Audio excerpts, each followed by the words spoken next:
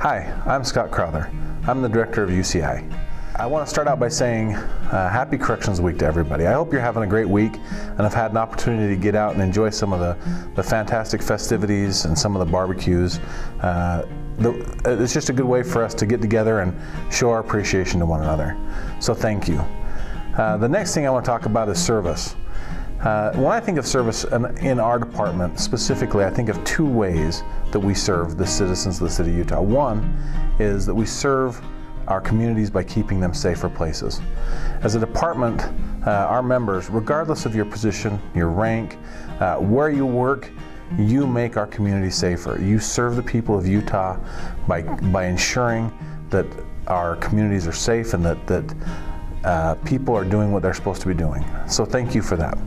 The second is the service that you provide to each other. Over the last year, we've had a lot of ups and downs in our department, and unfortunately, we've had some rough situations that have occurred. I've witnessed firsthand people reaching down and helping grab their coworkers, their friends, really their family members, and pull them up and hold them up.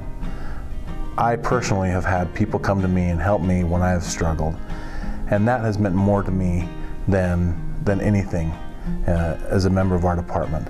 And I want to tell you thank you. And thank you for the service that you provide to the state of Utah and also to one another. I hope you have a great Corrections Week, and I'll see you around.